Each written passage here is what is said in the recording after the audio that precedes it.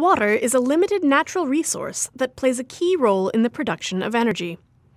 The availability of water for energy development is critical to the economic security and prosperity of the United States. Thermoelectric power plants require large amounts of water to produce electricity. A thermoelectric power plant's water use can be measured in gallons per megawatt hour of electricity.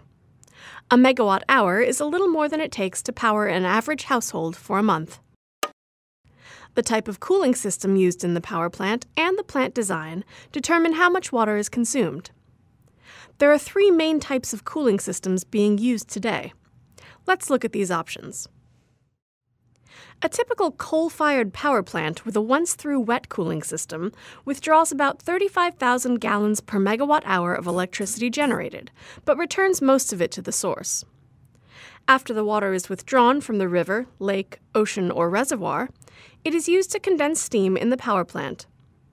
In the condenser, it absorbs heat from the steam and is then returned to the source, with 200 gallons lost to evaporation per megawatt hour produced. The next option is a recirculating wet cooling system. This cooling system withdraws 90 to 99% less water than a once-through system, only about 600 gallons per megawatt hour. However, it loses most of it, 450 gallons per megawatt hour, to evaporation. After the water is withdrawn from the source, it is continuously circulated through a cooling tower and a condenser. As cooling water is lost, more water is required to make up for the difference in the system. The third option is a dry cooling system, which requires no cooling water but instead relies on air for cooling. Fans in the condenser create a considerable amount of airflow to cool the steam. Because the fans and other mechanical parts of a dry cooling system take electricity to run, a plant with a dry cooling system may require more fuel to produce the same net quantity of electricity as plants with wet cooling systems. As mentioned previously, a thermoelectric power plant's design can also determine how much water is used. Most of the nation's power plants are coal-fired steam plants, as you saw illustrated with the wet cooling systems.